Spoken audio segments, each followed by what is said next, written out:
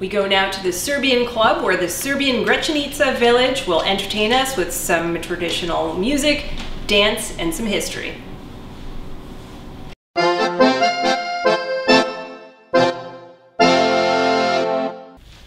Good day, everyone. My name is Ann Duby, current president of the board of the Serbian Heritage Museum. Welcome to our exhibit called A Peek into Our Collection. This exhibit portrays collections from items from our collection, such as paintings, tapestry, jewelry, medals, musical instruments, handiwork, and others. Behind me is a painting of the migration of Serbs, which took place in the 7th and 8th centuries. And the original painting was done in 1896. We have a copy that was donated to the museum, and as you can see, it's very beautiful. Another gem from our collection is this painting. This shows Saint Sava, who was the founder of our Serbian Orthodox faith.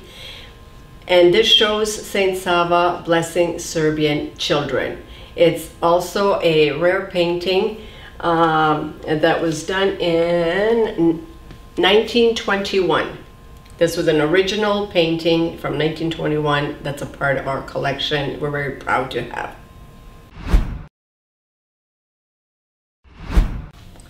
On this side, we have a display of a woolen, it's called a chilim. It's a blanket. This one was made in 1920. It's handmade, it's hand-dyed wool, and we have a few of these in our collection. In here also we have traditional Serbian bagpipes. The bags made out of sheepskin, and we also have a set of books in here. These two are a collection of books that relay stories from that era. We have volumes 12 and 13, printed in 1924. And this book here is the Vuk Karadžić dictionary. Vuk Karadžić invented the Cyrillic alphabet and more or less the Serbian language. This book was published in 1898, and it is one of 3 originals in the world, and we are fortunate to have one of the 3. The stained glass window I'm standing beside is one of the original windows from our Gracanica Serbian Orthodox Church, which is found at the corner of Tecumseh and Meldrum Road. When we changed to the current windows that we had, we decided it was important to keep one for historic purposes, and this is the one that we chose to preserve in our museum. It is beautiful, and we are very proud to hold on to it.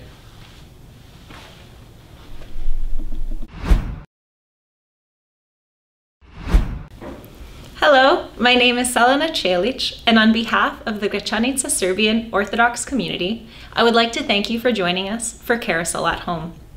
In partnership with the Multicultural Council, we bring you this great opportunity to share you our Serbian heritage with Windsor-Essex. Dobrodošli I uživajte. As well, we would also like to wish you a happy Canada Day. Sretan dan Kanade.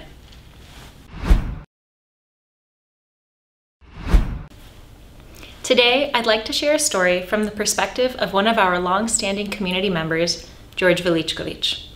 George immigrated to Canada 50 years ago, where he settled in Windsor, Ontario. Canada, being a conglomerate of different ethnic backgrounds, had a place for him and his Serbian heritage. He joined the Gracanica Serbian Orthodox Church, located at the corner of Tecumseh Road and Meldrum.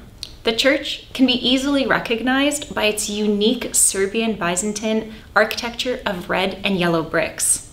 It also supports the Serbian Community Center a few kilometers down Tecumseh Road, which matches the church's architecture and bricks, tying the two structures together.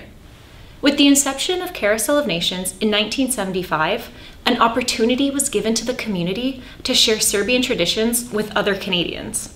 It also allowed the community to interact and learn from and about the different ethnic groups that make up the Canadian fabric.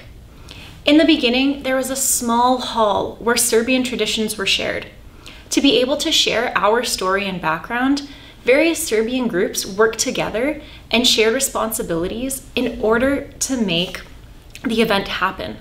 The Women's Church organization, the Circle of Serbian Sisters, was the first to roll up their sleeves and make homemade specialties to share with visitors. The rich part of Serbian tradition and history was gathered by the Women's Heritage Society using old Serbian artifacts and documents. Serbian men roasted suckling pigs and lamb on spits and filled makeshift coolers with appropriate beverages supply, like Sokolova, a traditional Serbian plum brandy. And in order to involve everyone, the church school organized children in traditional national costumes to greet people at the door with salt and bread. The weekend of Carousel was a beehive of activities where everyone would work together to bring a joyful weekend to visitors, filled with beverages, food, laughter, and wonderful memories. This was the picture at the beginning where there was only a small hall and picnic grounds. During the last 45 years, many things changed and improved. More Serbian immigrants came to Canada from former Yugoslavia and joined the community in the 90s. Our picnic grounds were transformed into a park with fields for soccer, volleyball, basketball, and bocce ball, and included a large patio attached to the hall. This larger community center opened up in 1987 and continues to expand, even giving the young children an elaborate playground while the adults are busy ensuring that the guests are enjoying their visit. Along with improvements in the picnic ground, a new large kitchen, the longest bar in Windsor, a Serbian heritage museum, and large parking lot were added to the community center, and many volunteers from the community established new standards. The attendance of the Serbian Carousel skyrocketed, and the awards from the Multicultural Council kept coming. Praise through the local newspaper and TV reinforced the popularity of the Serbian village as one of the top hosts in the event. The traditional folk dancing, singing, museum exhibits, and sporting events were all well attended.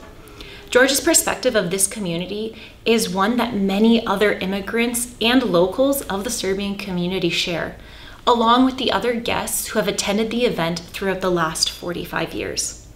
We'd like to thank everyone who supported us through the years, but because of the circumstances, we are not able to open our doors. We hope that next year we'll have the opportunity to see everyone, to join us for a weekend filled with joy. Amazing.